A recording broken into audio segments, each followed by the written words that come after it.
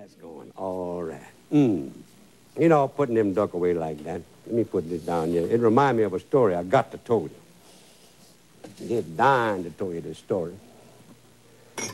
Years ago, I got a couple of friends, and one of them was told this story on themselves.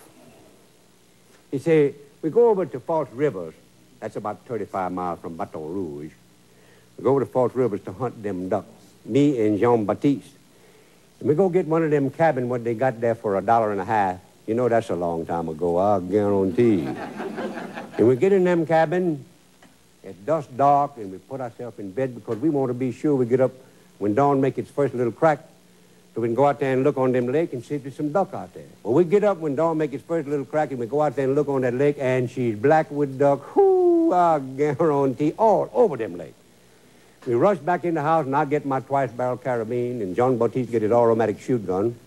That's a once-hole gun, would shoot 3 times hand running from the same hole if the game warden is there. And if he ain't there, it'll shoot 5 times right from the same place.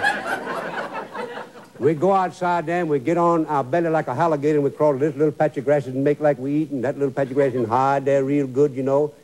We get close on them ducks.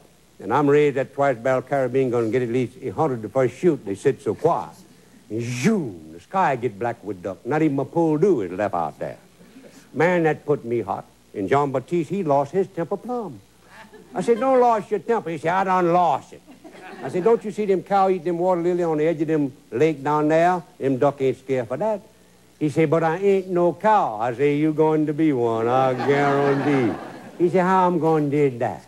I said, we're going to Baton Rouge to the slaughtering house, and we're going to get us a cowhide for 50 cents. 4 bit, and we're going to brought ourselves back, and we're going to get them same cabin and get on them cowhide tomorrow, and we're going to get them duck. He said, let's go.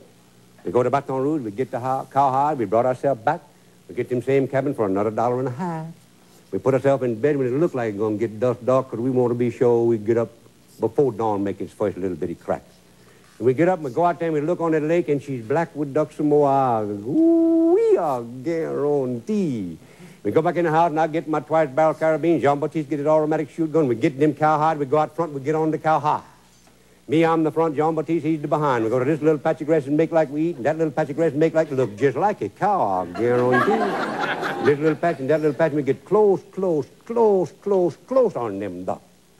And, man, I'm raised my gun. Going to get at least 200 the first shoot. They sit so quiet out there. And just as I do that, Jean-Baptiste beat me on the back. Bloom, bloom, bloom. I say, man, raise your gun and shoot. Do not you see them duck out there on that lake, huh? He said, forget about them duck. Here comes the bull.